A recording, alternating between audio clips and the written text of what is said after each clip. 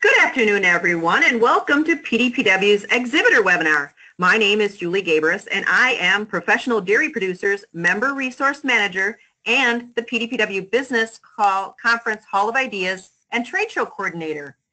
We want all our exhibitors to have a successful event, which is why we are offering you this free webinar. We don't want you just to rent the space and hope it works out for your company, but rather give you the tools to succeed at our conference, which is set in a very unique educational environment. At this time, I would like to turn it over to Jefferson Davis, who is America's leading trade show expert and president of Competitive Edge, a highly specialized consulting and training firm for trade show exhibition excellence. He has delivered trade show education programs to over 270 show organizers, including 50 of the Trade Show News Network's top 250 trade shows. With that, Jefferson Davis. All right. Thank you, Julie. And again, thanks to everybody for investing time right out of the gate in the new year here. The show is beginning in early March, so we're right in the sweet spot to talk about this important topic today.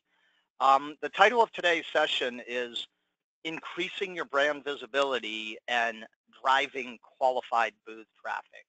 So we're going to walk you through a proven, effective process that'll help you identify and attract enough of the right attendees to your exhibit. Because in my experience, one of the primary factors that limits most exhibitors' results is their inability to get enough of the right people. So we want to make sure you have this base covered and you have the foundation set for a highly successful event. This program is part of PDPW's commitment to you as an exhibitor to add value, add to your knowledge, and guide you to a more successful exhibiting experience. And this is only part of the complete program. We'll be uploading the replay of this webinar on the Exhibitor Success and ROI Center you see on the screen. We have articles there, single focus topical articles, and at any time you've got questions about trade show productivity, you have access to me and my team. All you have to do is click on the blue icon that says Ask the Trade Show Experts, send us an email, and we will respond quickly. So if you haven't seen me around the circuit, my background's pretty simple. I don't know much, I say, but I know trade shows. I've been involved in them now for over 30 years. I've always been on the hunt for what makes the difference between making an expensive appearance where you show up, you fly the flag, you hand out some tchotchkes, you scan some badges, and you go home, or making a productive, profitable investment. And I've been working on this for over 30 years, and I think we've cracked the code. One reason I can say that is of the clients that we've done tracking, we've been able to trace combined now over $800 million in results from shows. So this stuff works. It's really just a matter of awareness and action, which hopefully that'll happen as a result of today's webinar. So let's talk about trade show productivity here. Let's talk about these critical success factors. In my experience, the problem with a lot of exhibitors is they're caught in what I call the logistics trap, meaning they spend 90% of their pre-show time is spent on get the space, get the booth, get the graphics, get the products, get the literature, get the people, ship it, send it to the show site, set it up, tear it down, send it home. Do all that on time and on budget and call that pre-show planning. I don't really call that pre-show planning. I call it dealing with logistics. And while you have to do it, the only thing it guarantees is that your booth, your products, and your people show up. It doesn't guarantee that you're going to get anything from the big financial and human capital investment you're making in trade shows. And we don't want that to happen. So if we're going to really get value and we're going to generate return on investment, we have to focus on 5 critical success factors. Number 1, every exhibitor has reasons for exhibiting. If I were to ask any of you, why are you exhibiting? I know you're going to give me reasons, right? But here's the question. Do you have goals? Okay, so the first critical success factor is defining your outcomes. Okay, in Stephen Covey's great book, 7 Habits of Highly Effective People, habit number 1, be proactive. Habit number 2, begin with the end in mind. That's what I'm talking about. The major question that every exhibitor needs to ask and answer as far ahead of the show as possible is this. When the doors close on the PDPW conference, 180 days after the show, how will we know that we succeeded in the areas of marketing, sales, and customer relationship management? We have to define our outcomes, convert them to clear goals, back them up with written action plans, and then execute and measure. Okay? Write this phrase down. It's not in your workbook. Reasons are not enough, right? It's not enough. Everybody has reasons. Few have goals. If you want to thrust your company into the top 20% of exhibitors in any show you do, exhibit by objectives, not by hope. That's what we're talking about. And by the way, we've got a great article up on the Success and ROI Center called Planning to Win. Number 2, selective attraction. Here's the big idea, okay? Not everyone that attends the conference is your ideal customer, number 1. And number 2, you probably can't handle everyone that attends. So what you got to do if you're going to win the game of exhibiting is we have to identify who are you defining as your ideal visitor, 1. 2, we've got to craft a value proposition, a reason that forces them to put you on their agenda and forces them to visit you while they're at the show. And then we have to communicate our value proposition through targeted pre and at show marketing. The end game is what? Attract enough of the right people. This is the equivalent of winning the game before kickoff. And that's going to be the deep dive we're taking in today's webinar on that topic. But number 3, right? You've also got to think through the visitor experience. People come to trade shows to do more than they can do on your website. It's about interaction. It's about immersion. It's about seeing, touching, talking. So what we have to do is be very thoughtful about our booth, our product presentation or demonstration, and our staff. And we have to synchronize these 3 elements, booth, product, demo, and staff, to deliver a quality, highly interactive experience that gets the visitor to commit to a clear next action. So manage the visitor experience, number 3. Number 4, if you're not signing contracts on the show floor and you ever hope to get a return on your investment, you have to accept the fact that the real product, the thing you're going to walk off the show floor with, is leads. So lead management is critical. Here's how I say it. If return on investment is the name of the game, lead management is the playbook. So that means defining what criteria do you really need to elicit and capture to qualify a lead. Then developing a natural conversational question flow, integrating it into your lead capture device, and training your staff to guide the conversation by asking the best questions. Capture high quality, information-rich, committed next action leads. And of course, follow up on those leads. Number 5, measurement and learning. There's an old saying, what gets measured gets done, right? So we have to develop a set of performance metrics.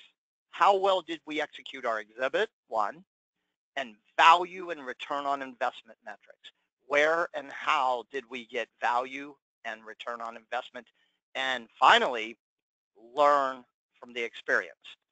we should be walking out of every trade show with a minimum of 3 solid lessons that we're going to apply at our next show to get better and better and better. So those are the 5 critical success factors for exhibiting. Here's the promise.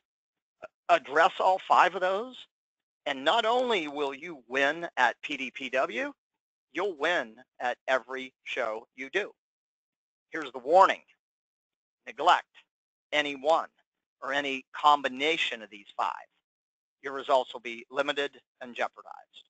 So that raises a great question right now for every one of us on this webinar. I would like you to look at your workbook, and I would like you to score your company's current level of execution on these 5 factors. Score it on a 1 to 5. A 5, very effective. A 1, ineffective.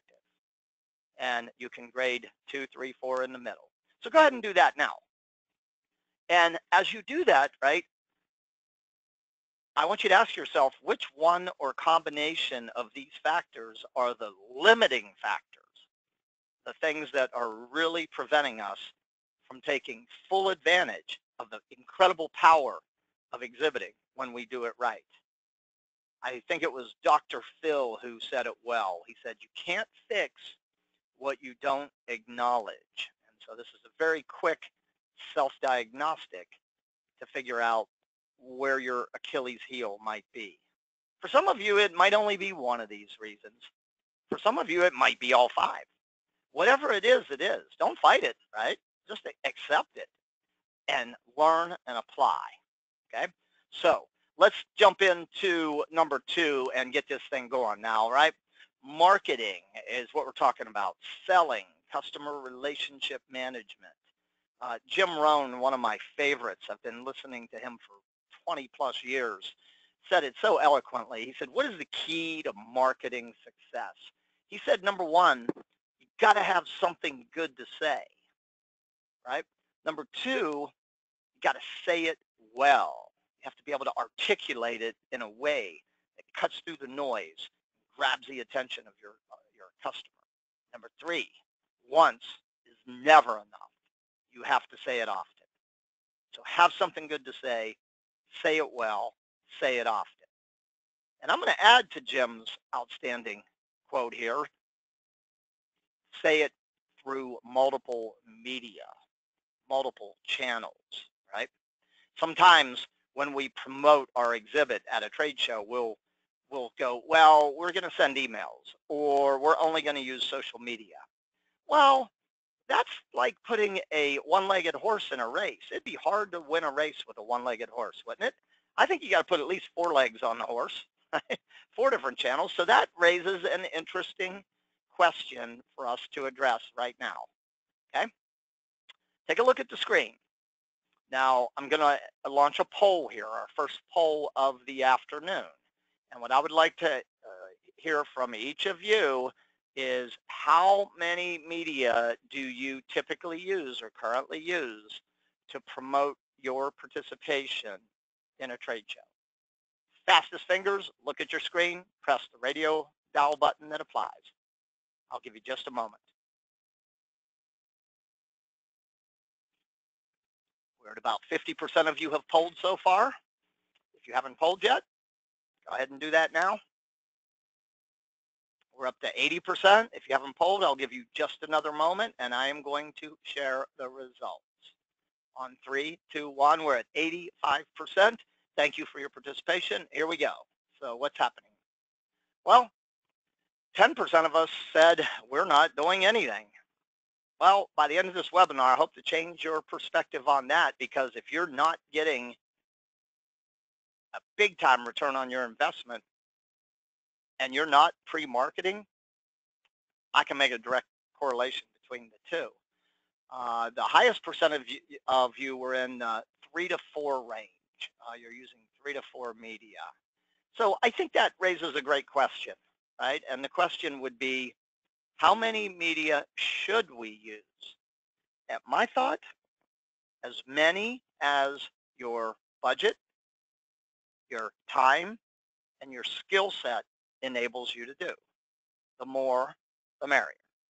Over time, keep adding more legs to the table, if you will, here. As many as your budget, your time, and your skill set enables. Try to be continually. You want to be omnipresent.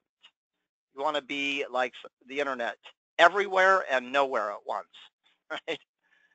As many media as you possibly can. All right, so let's get back to, let's talk about one of the reasons why pre-marketing your exhibit is so critical today. And it's because trade show attendee behaviors have changed radically over the last several years. They are registering closer to the show. They're spending a fewer number of total days at a show. They are desperately looking for content and take away useful information. Number 4, big. They are pre-planning their visit. 3 out of 4 attendees arrive with a clear agenda. They know what educational sessions they're going to attend. They know what social events they're going to attend. They know where their blocks of time in the exhibit hall are. They have a hit list of exhibitors, and they organize them by must see, should see, nice to see. They've got problems back on the farm and back on the ranch that they're trying to deal with. They're looking for ideas and solutions. And the average attendee, please circle this one, write it in your workbook. Now, this is in the average North American B2B trade show. The average attendee only stops at 26 to 31 exhibits on average. Some more, some less. Here's the big one. Half of their stops are pre-planned.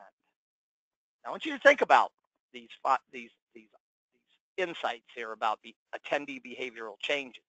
And what blows me away is that in the average show, less than 20% of exhibitors will execute a well-conceived pre-show marketing campaign. I learned years ago, you know what, if you want to win, find out what the winners are doing and do that. If you don't want to lose, find out the people that are losing are doing and don't do that, right? So if you want to thrust your company into the top 20% of exhibitors in any show you do, here we go. Let's put together a well-conceived, highly targeted pre and at show marketing campaign. So how do we do that? Let's get into the woods and the steps here now. I've been working as a consultant and trainer since 1991 for 27 years. I started exhibiting in 1985, and I've been continually refining and improving this process. And I not only apply it every time I exhibit, but I also apply it with every one of my exhibiting clients. That I know of, we've been able to create $800 million in sales results from trade shows. This process is at the heart of it. Because again, if you get enough of the right people to your exhibit, you'll win. If you don't, you'll struggle. So let's walk through this process now. Grab your pen, grab a calculator. We're going to do this together in your workbook. We're going to maybe do another poll, and I'm going to have you hit the ground running with this. So when you get off the webinar, you can finish your plan and start executing. Because, hey, you've only got March 13th, the show starts. And we're sitting here on what, January the 9th. So there's no time to wring our hands or overthink. We got to act like now. So here we go. Number 1, why are you exhibiting? I want you to identify your top 3 reasons for exhibiting. I would put them in order of priority. If I could only exhibit for one reason, it would be this. If I could add a second reason, it would be this. If I could add a third reason, it would be this. You'll see the top reasons why companies exhibit at trade shows on this. They're not the only, they're the top. I want you to write down your top 3 reasons in your workbook right now. Then, when you get off the webinar, I want you to download the Planning to Win article. I want you to convert reasons to goals. Okay, I'll give you an example. So if you said lead generation, that's a reason. It's not a goal, it's a reason. Here's a goal. By closing time. at PDPW, we will have captured at least 25 qualified leads. By closing time, sets a time frame. We will, this is actionable, we're committed. At least, hey, if we got 25 by the end of the first day, we're not done. 25 gives us what? The number. Qualified gives us what? The type of lead. It's not just a fishbowl, a business card in a fishbowl, which honestly is a contestant. It's not a lead, and yet I'm amazed at how many exhibitors will call it that a lead. You know, I'll talk to them, I'll go, how'd the show go? We had a great show. I'm like, how do you know? They go, we got 500 leads. I'm like, how'd you do that? Oh, we had a fishbowl on the table. Drop in your business card to win a GoPro. Those aren't leads. Those are contestants. And if you're having a problem with your sales team following up after the show and you're sending them 500 contestants, dumping the haystack of contestants and asking them to dig for the needle, I can tell you why they're not following up right there. Okay, so reasons to goals, goals to plans. Plans communicated, executed, measured. That is the process of exhibiting by objectives. The other way to do it is exhibit by hope. Rent space, show up, and hope. Hope is not a strategy. Hope is not a plan. Okay? Number two, now we've got to define or create your ideal visitor. Who do you want to see at the show? We want a broad brush profile, or in modern marketing language, they might call it a persona, right? But typically you're going to define it by what type of operation. Is it care? Is it calf feeding? Is it calf raisers? Is it something else? And then you're going to think about the job title or the function. Who within farm influences, uses, makes buying decisions? Where are they located geographically? Does size play a factor in terms of the number of cattle or the number of farms or the number of whatever, annual revenue, whatever, or the number of square footage? I don't know how you define size. You know your market way better than I ever will. But what I want you to do is sit down and write a profile. And so you'll see on the right here from PDPW that, you know, we're going to have over 1,700 attendees, and 70% of them are active dairy farm owners and managers, right? They're coming from 28 states and 6 countries. So maybe for you, maybe for some of you, it's growing the international, the export part of your business that's important to you. And that's you'll define. So what I want you to do in a broad brush stroke is sit down and define who is your ideal visitor, right? Now, I want to share another strategy I've been using with my clients, and this one is an absolute game changer in, number one, filling our booth with qualified visitors, but number two, having a highly motivated sales team coming to the show. We call it the customer prospect suspect triangle. So in step one, sit down and create a list of existing customers who are, have, or are likely to attend the event. Okay? And you always reach out and touch your customers prior to a key trade show like PDPW, because if you don't, competition's knocking at the door very loudly around trade shows. Don't lose customers by default. Circle the wagons around your customers. You can see 4 different reasons for getting customers to the show into your booth. Relationship management, probing for additional opportunity, keeping your ears to the ground for change, and advocacy. The second area, here's where the fast cash flow from trade shows is hidden. Prospects that are in the sales pipeline or the funnel. You have one major objective to get them to the show. Move them to the next step in the sales cycle. And the third group would be your profile match, what we just talked about, or I'm going to call them suspects, because they match the profile of who you sell to, but you have no meaningful dialogue. So your objective is to put a face with a face and open the sales door. So how do you activate this big idea? Well, it's easy. Okay, I want you to think about whether you have a direct sales team, independent reps, dealers, distributors. Reach out and touch them all ask them to build a list of customer, prospect, suspects. Ask them to look at each name on their list, specifically the customers and the prospects, and set an outcome, a reason for the meeting at the show. Then ask them to reach out 3 times before the show. And it works best when you use multiple media, right? You don't just email, email, email. Maybe it is a connect on social media, drop an email, make a phone call. What you're trying to get is one of 2 things. Either a confirmed appointment, like on Wednesday at 2 p.m. in the exhibit, we're going to meet for 15 minutes, or a verbal commitment. Yes, I'm coming to PDP Expo. Can't set an exact day and time, but I'm definitely going to see you while I'm there. That's what you're looking for here, right? And then if you really want to prime the pump, jumpstart this idea and get it moving, put a contest in play. If you have 3 or 4 reps or a few dealer distributors, get them competing to see who can get the highest percentage of their CPS list to your booth. And if I stopped right now and said, I'm done, I'm not telling you anything else, and you only took this strategy to heart, it could be a game changer for any exhibitor listening to this event. All right, now let's talk a little bit more lists. Okay, so you want to build your target list. So you're going to start like, I'm sorry, my flow is off. Your company database is number 1, and that is running the CPS process.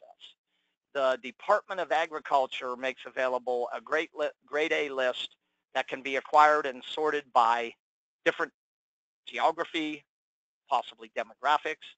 CAFO list is a great source.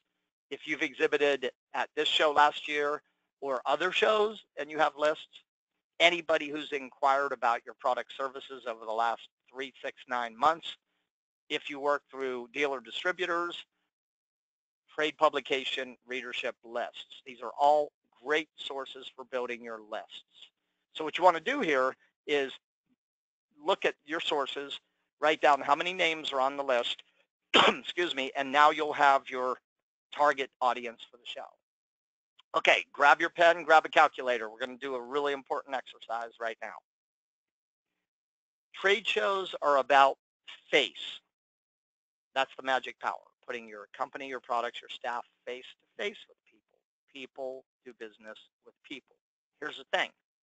At a trade show, you have a limited or a finite amount of interaction capacity. You have to know your capacity.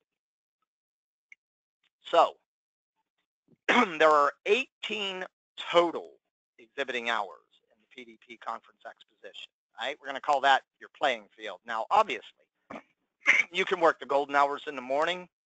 You can work the entertaining hours in the evening. You can be around the educational sessions, right? There's a lot of, you can win outside the exhibit, but I'm going to build the game plan where you win from the exhibit.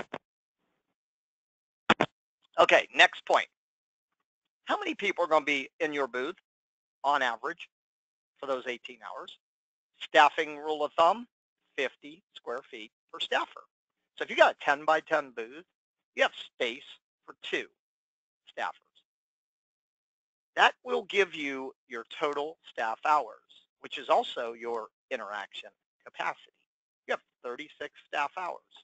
Now listen carefully to this next number. I want you to set a target number of interactions per hour per staffer. 3 conservative, 4 moderate, 5 aggressive. If you've never used this formula before, I would like you to start at 3. Okay, 3 interactions per hour per staffer. That will give you your exhibit interaction capacity in this example of 108 if you're playing the game conservatively, 180 if you're playing it aggressively. Now, back to our last step, compare your interaction capacity to your list count. You want your list count to be 3 to 5 times larger than your interaction capacity. And here's the good news. Okay, if there's going to be over 1,400 direct dairy professionals, it's not that hard to win. For you to win the game, all you have to do is attract and interact with, in this example, 108. Who are the best 108 people? What are you going to do between now and when you show up to get in their mind, on their agenda? That's what we're talking about here. Okay, I'm moving quick. We're on step 3, and I know I'm throwing a lot at you, so I want everybody to take a breath here, take a drink of water like I'm doing if you have one, and think about any questions that may have flashed into your mind so far. Go to your question queue, type, press send.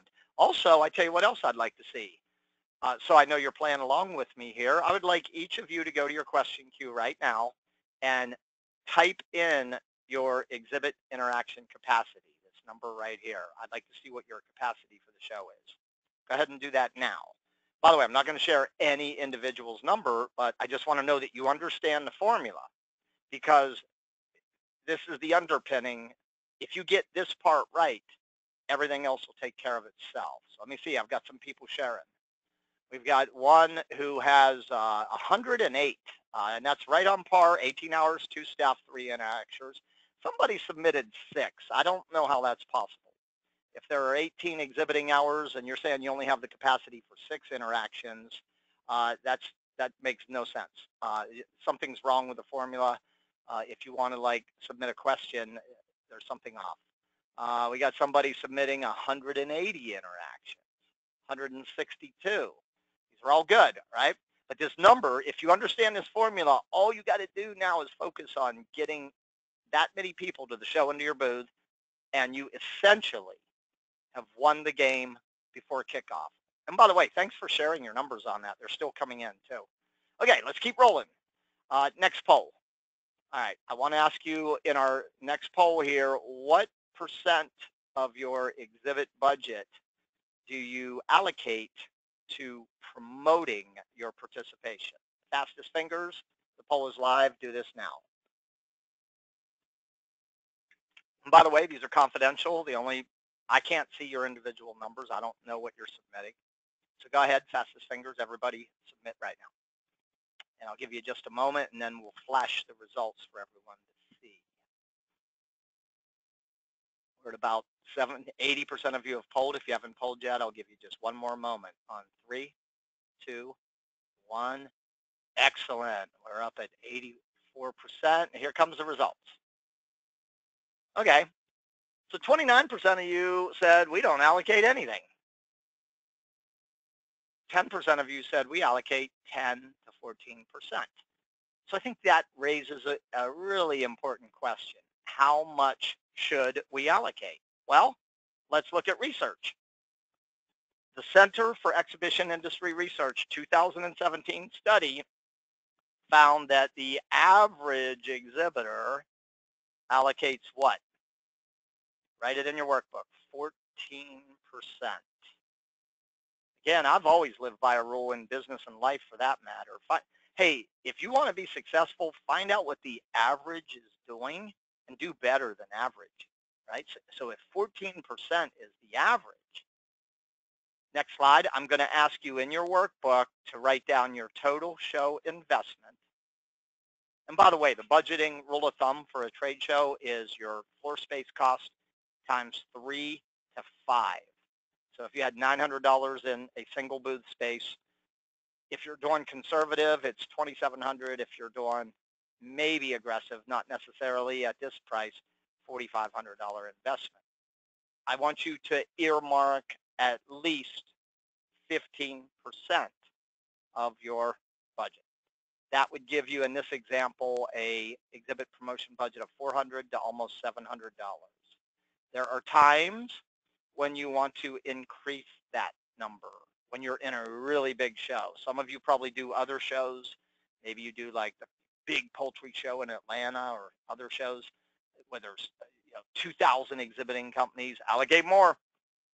If you got a little booth, allocate more. If you're not too crazy about where you're located on the show floor, allocate more.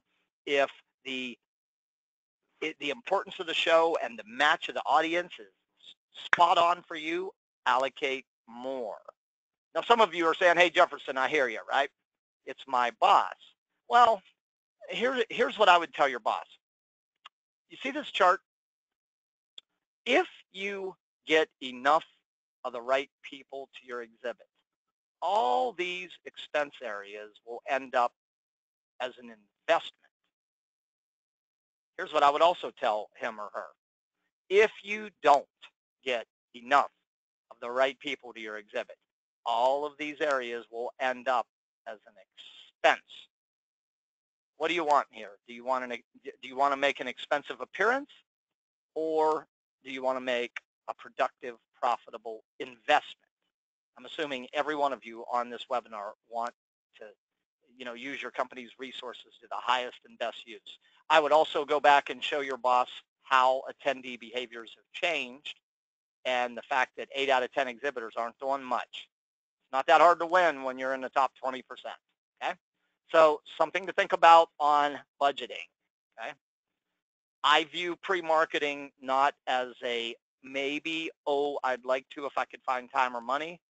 It is a critical success factor, one of the most powerful determinants of whether you win or lose the game of exhibiting.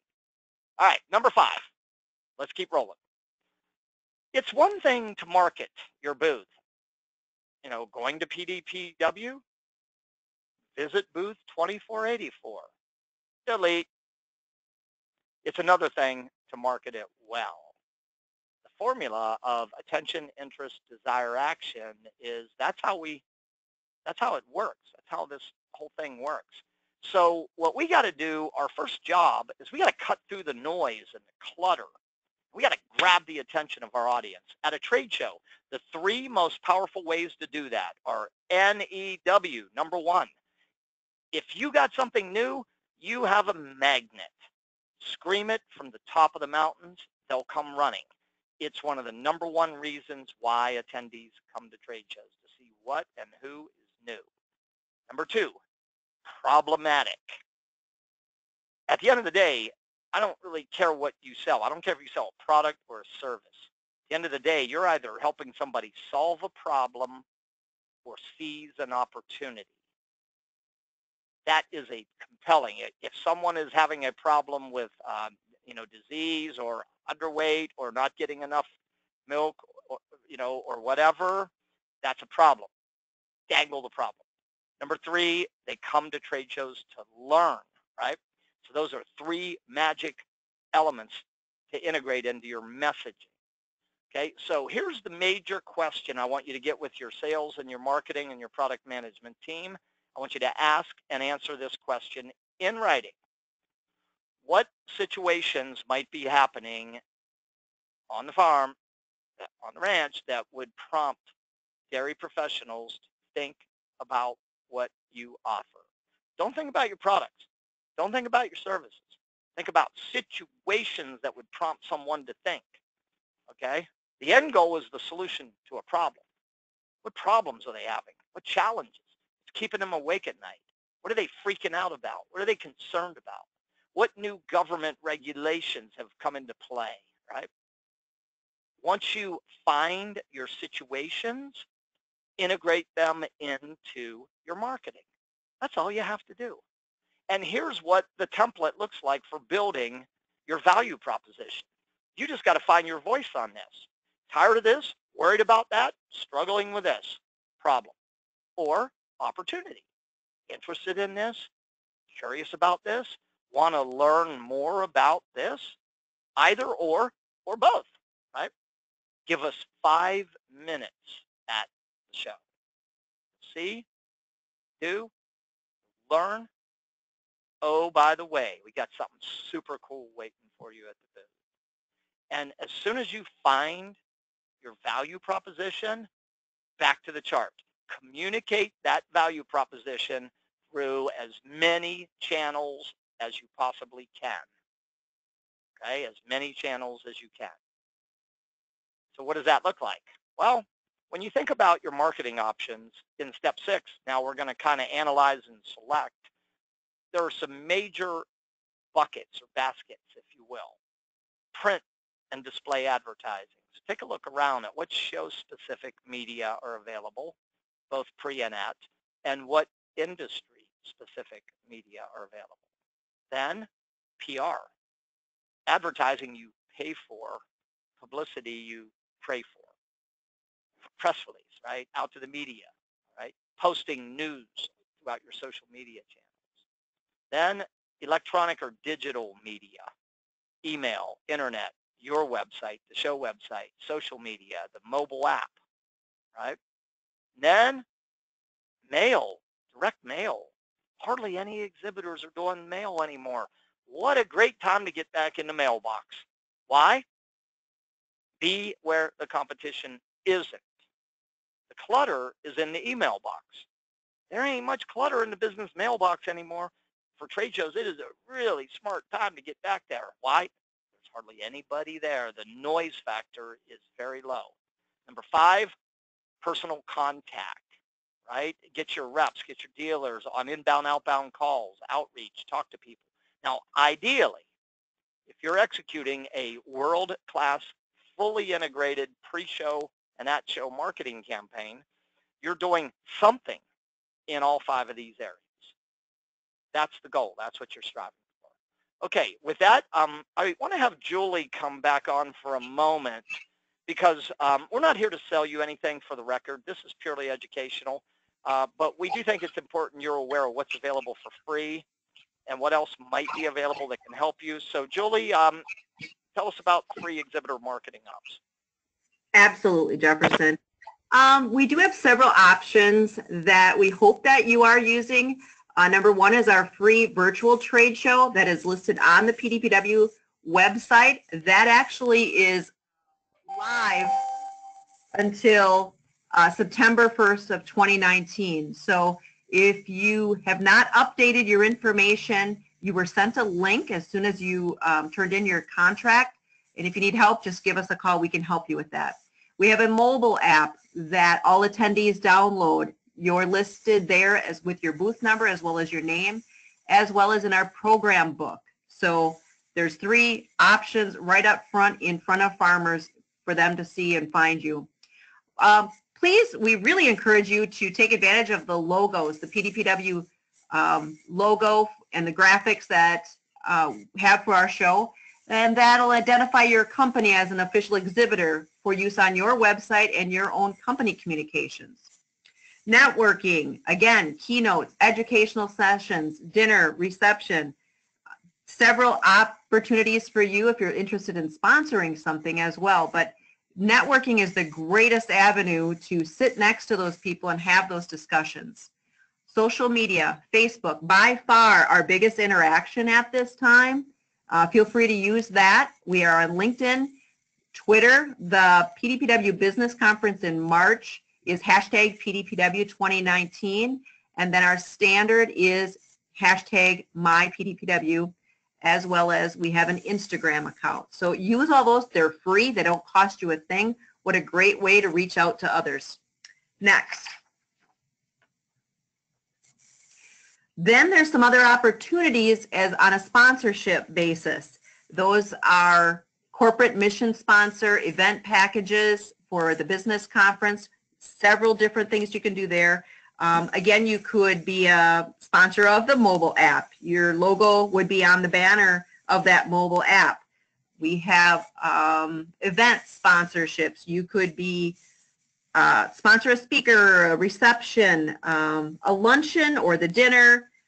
Better yet, sponsor farmers. Take those potential customers that you've been trying to reach out to and sponsor them. Take them with you to the business conference. What a great way to show them how much you care about the dairy industry and them as a person. The show floor and conference center. There's lanyards, registration. These are all sponsorships that are available to you. Sponsor coffee or a water station. There's snacks available. You know, we all eat very well while we're there. The media room, the floor decals on the trade show. Several have used that. What a great way. Massage station. That's always popular and packed up. What a great way to have your logo in front of people. And then we have the learning lounges. We have the living pods in the trade show, as well as the popular ice cream stations. Now for sponsorship, feel free to call our office, but our contact person or your contact person for sponsors is Amy Bonamy with the PDPW team. So thanks, and if you're interested, just let us know. We're here to help. All right. Thank you, Julie. Here's really the best advice I could give every exhibitor listening to our webinar today. A trade show works best when the show organizer and the supply side of the industry, you the exhibitors, are working together in a spirit of harmony, sense and serve the needs of the dairy producer marketplace. And with that big idea in mind, I think it's really important that you view Tracy and Julie and Amy and really the whole team at PDPW as your marketing partners. They are incredibly nice people. They're super knowledgeable. They will do any and everything they can do to help you succeed. But it takes you being willing to reach out and see it as a partnership and give them a call, drop them an email. They don't bite. They're very nice people, I promise you. Just, share what you've learned. Talk about what your goals are. Talk about who your target visitor is, right? Talk about what your budget for promoting your exhibit is. Talk about what your value proposition is. All the stuff we've been talking about in this webinar, and see what they can do to help you. They've got an unbelievable number of things available that can help you. So be sure to do that, okay? So let's begin to put all of this into action, okay? Because really, those first 6 steps are the foundational, the steps that we build the process, where we define our goals, we define our audience, we build our lists, we run our exhibit interaction capacity, we set our promotional budget, and we select our media. So what I want to do now in step 7 is bring it all together into what does this look like in action, right? How do we take all of this foundational work and execute? So here's an example. You're a small exhibitor. You're in a 10 by 10 booth. You're playing it on the aggressive side, so you're investing $4,500 into the show. You've earmarked 15% of that $4,500 to promoting your exhibit. You have 2 goals. You want to really build your visibility in the market, and you want to drive booth traffic to get leads that you ultimately can convert to sales. So what does a campaign look like for you? Well, start with the customer prospect suspect strategy with your reps and your dealers, okay? You already have the names. You already have the people. Start there. Next, design a oversized postcard, okay, and mail it out to your CPS list. Make sure the postcard has the show logo, has a clear value proposition, which we talked about. See, do, learn, get. Bring this card to the booth. Take a look into PDPW's member mailing program. They can help you get in front of, in the mailbox where the competition is light. So take a look into that. Make sure that you spend time writing an exhibitor description that not just says, since 1912, we've been the biggest, greatest, best provider of this or that, but give them a reason to visit your booth, right? And because of it's digital, make sure you got keywords. It's keyword rich. Request free show promotional flyers and distribute them to your customers. Carry them with you on your customer visits. Promote your participation in social media and get involved in PDPW's social media channels. Use the show logo and put it on your email signature. Put it on your website. Put it on invoices. If you do a newsletter, put it there. Use the hashtag. Post it in social media. All of your outbound correspondence. And that would be an example of what a small exhibitor with a limited budget could do that wouldn't cost a lot and would really help them expand their visibility and drive qualified booth traffic. Let's say you are a little larger exhibitor. You're in a 10 by 30, bigger booth, right? Not just one booth, 3. So your budget's going to be in the 8,000 to 13,000 range. You're going to earmark a solid 15% of that to promotion. You have similar goals in terms of visibility and leads, but you also have 2 additional goals. You have a new product that you want to showcase. and you want to be seen as a thought leader. You want to position your company as thought leaders. What would you do? Well, pretty much the same things as a small exhibitor, but you would add some additional firepower to your campaign. Like instead of a postcard, you might do a high-level invitation type mailer with a reward for responding. Because you have new products, you're going to aggressively promote that both pre and at the show. You'll have signage in your booth, and your staff will be engaging and actively presenting your new product. Because you want to tie into thought leadership, right? You're going to sponsor maybe a speaker session and be able to show up and introduce the speaker and put your face in front of everybody who's interested in the topic and deliver a 30-second, a brief message at that. And to help expand your visibility around the audience, maybe you're sponsoring an ice cream station in your booth to attract more attendees. And that would be an example of what a medium-sized exhibitor in a show like this could do. Now, it's important that we use multiple media. It's important that we have a good message or a value proposition. It's important that we communicate through multiple channels. So what does this look like in action? Well, here's an example. If you were running print ads in trade publications or any official show publications or directories, here you go. Bring it to life and stretch, right? It's got a bold, compelling graphic. Stretch the experience. It's got a clear call to action, and you would see this in print form. Then you would carry consistency in design and messaging, very important, into your mailer. This would be an oversized postcard using personalization, dropping the recipient's name and a personalized URL. If you look right here on the bottom, you'll see that we have a URL, a pearl, they call this, on both sides of the card too, on the front and the mailing panel. Then with your house email list, you would build a masthead and you would integrate it in all of your inbound, your outbounds, and do a targeted email campaign to your house list. And this is an example of a two-part campaign. And then you might set up a microsite or a landing page where they can go in advance. Maybe you can collect some visitor information about what their needs are, some demographic data, and then once they leave the site, it automatically prints out. Bring this to the booth. And you'll notice in this example, to continue the experience and reserve a flash drive bracelet. And that would be an example using print, mail, email, and web.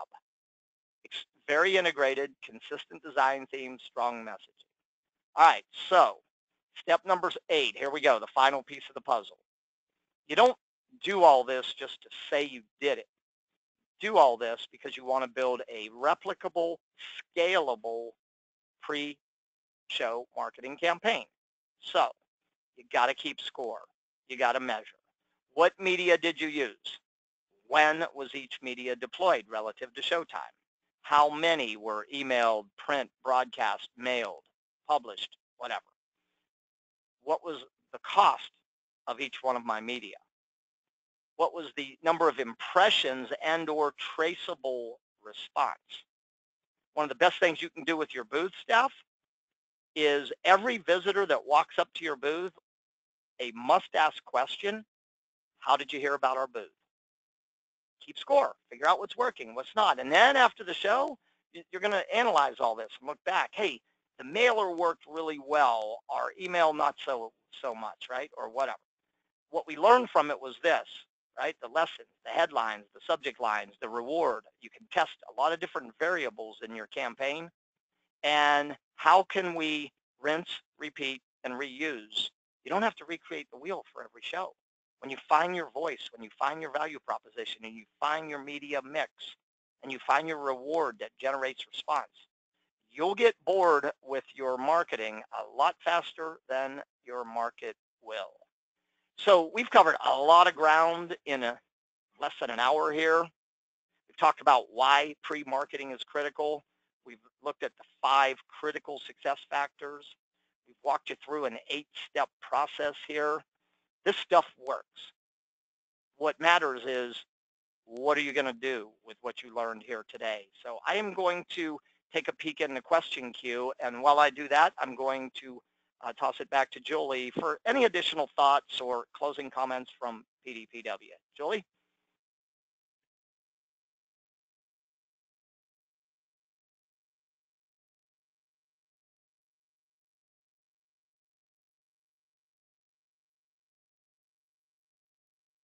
Okay, I'm not sure if Julie heard us, but I do have an initial question in the queue, and how far in advance of a show should we start pre-marketing? And my answer is, the bigger the show, the farther out in advance. So if you're in a local or regional show, 2 months before showtime is probably good. If you're in a big national event, 3 to 4 months in advance. Someone asked, what promotional products work best? What I would say on promotional products is this. You want them to be the secondary reason for response, not the primary. The best ideas on promotional products would be make it useful, make it unique, make it high quality, try to get it to tie in and support a theme. Like, for example, when I exhibit, one of my themes is success is measured by the companies you keep. How do you measure up? What do you think my giveaway is with that theme? It's a tape measure with a calculator with my branding on it. I use the calculator during the interaction with the visitor. Okay, so make your promotional products unique, useful, right? Quality, not cheap, right? And then again, of course, you can't spend too much, right? And tie it into a theme or a message. So that is all I'm seeing for questions at this point. Julie, any closing comments from PDPW on anything we've talked about here today?